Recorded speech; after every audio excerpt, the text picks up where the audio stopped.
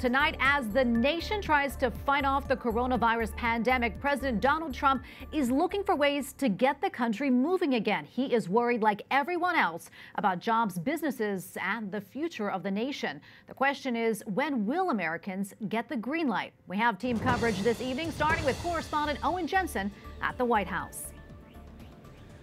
Tracy, here at the White House, the president says Americans out of work isn't healthy either, and he'd like to see them back to work by Easter.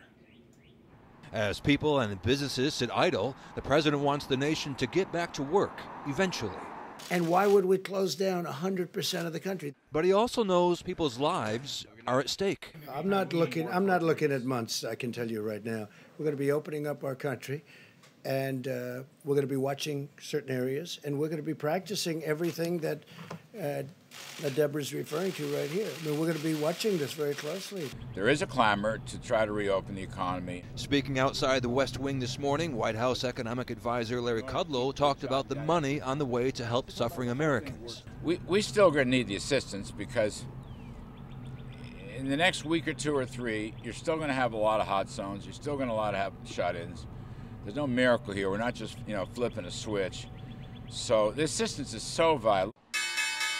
On Wall Street, stocks soared over hopes of government aid. The virus has parked airplanes, shut hotels, and closed restaurants to dine-in customers. Folks just staying home. I signed a supplemental to my emergency proclamation for a stay-at-home order for everyone in the state of Hawaii. Meanwhile, Ford announcing it's working with some other giant companies to produce medical equipment and protective gear to help those on the front lines. The one that's, I think, we're going to make the biggest impact on is a positive air pressure mask. As these healthcare workers wear this shield over the face, the air moves inside of them to keep the virus from actually entering their eyes. In New York State, they're worried they could see as many as 40,000 people in intensive care in the coming days. India just ordered a massive lockdown of that entire nation, 1.3 billion people, and 400,000 people worldwide are infected by the illness. Most do recover. Tracy? All right. Thank you, Owen. Correspondent Owen Jensen reporting from the White House tonight.